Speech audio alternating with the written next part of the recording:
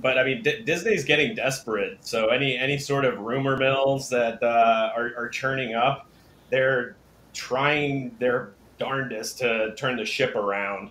I know I put out a video this morning about the Deadpool 3 cameo by Taylor Swift, which I think, Ugh, yeah, for like a little really? 30-second, Is that confirmed? might be real.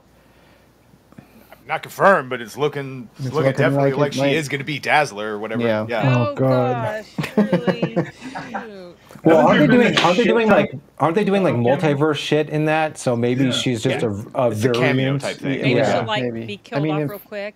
Like If she play any character, I mean, Well, they could pull off the Doctor Strange and the Multiverse of Madness Yeah. and just kill off a really popular cameo. that'd be great. yeah. Yeah, because is Wolverine in that movie? Is he a variant or is he the actual? They're all variants. Yeah, they're all variants. They're not going to screw with the Logan, like the Fox Universe one. Yeah. Everybody loved Logan, so they didn't want to mess with that. Well, but correct me if I'm wrong.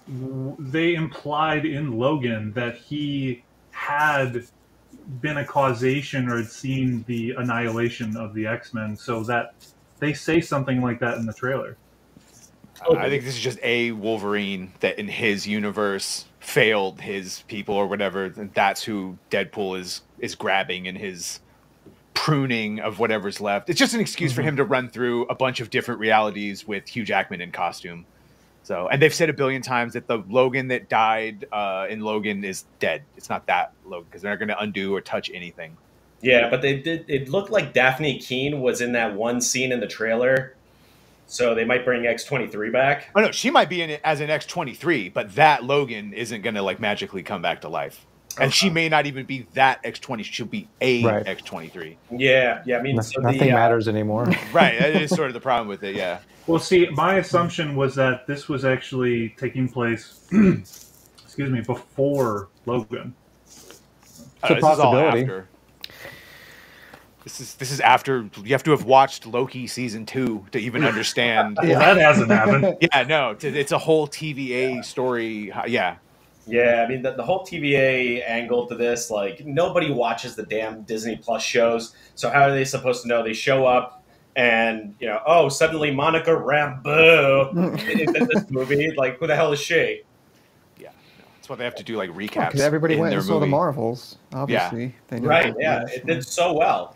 I mean, I think it broke $1 billion, didn't it? I thought it was great. Yeah, It was good. Didn't even make over 200 million. Oops. I mean, it was great for all our channels.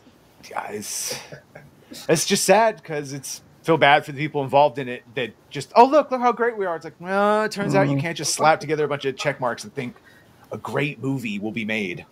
Yeah, I know. And I guess they're like going to throw the kitchen sink at this because in that one scene you see, I forget the character's name, but she was in the first 2 Deadpool movies with Colossus. Negasonic Teenage Warhead? Yeah, that one. She was in that, and then I saw Azazel and Lady Deathstrike. So Yeah, and there's Pyro from the yeah, Fox It's going to be a mashup. and No, I've heard that the people that like have seen it, all the shit that people thought they were going to see in Multiverse of Madness, like those are the cameos that we're going to get. That's the famed Henry Cavill is supposed to be a Wolverine variant cameo. wow. Yeah, like you're going to get you will get the kitchen sink apparently. I don't know. This is going to do nothing for MCU. It's catharsis for saying goodbye to the Fox. As far as I'm concerned, I'm just going to say goodbye and like finally see Hugh Jackman and Ryan Reynolds get to do the movie I've heard them talk about for like fuck a decade, basically. Exactly. Yeah, and I mean, if you guys notice at the beginning of the trailer, there's that like 20th Century Fox sign that's like destroyed in the sand. I don't know if you guys caught that. I saw that I in the didn't set watch the photo. trailer, so I don't Oh, know. I'm trying to avoid It was good. But yeah, I agree because they spoil a bunch of shit. Yeah, I don't want to. I just. Yeah. I'll just. I felt like they were like, look how R-rated we are. Let's just say fuck continuously. As many Yeah, did times they as we can even in the label trailer. it a red band trailer? It Or had just to have that- been, right? but I watched it on didn't Ryan say Reynolds' that, though. channel because he doesn't Yeah. claim people, but well, eventually he will. Probably in theaters it will have that, but online. Well, because at one time I forgot what movie it was I watched, and they played that trailer, and the pegging line was cut. And then when I went to go see Ungentlemanly Warfare, the trailer was there, and it was in. So I guess depending on which movie, they give you the R-rated trailer or the sanitized version. But all the cocaine stuff is funny. Yeah. Yeah, I mean, yeah, that's going around like with all the memes. I don't. So I got a question for you guys because I, went through slow motion to try to see like any Easter eggs that they dropped. Was that Jubilee in the whatever birthday scene with like right before the TVA shows up? No, that's her girlfriend, but that's not Jubilee. That's another. I forgot her name, but yeah, no, it's like Suki something. It's not a. Oh, okay. Well, that's a shame because we really haven't gotten a live action. Yeah, it would be cool. Jubilee's. She was there. She was there from the start.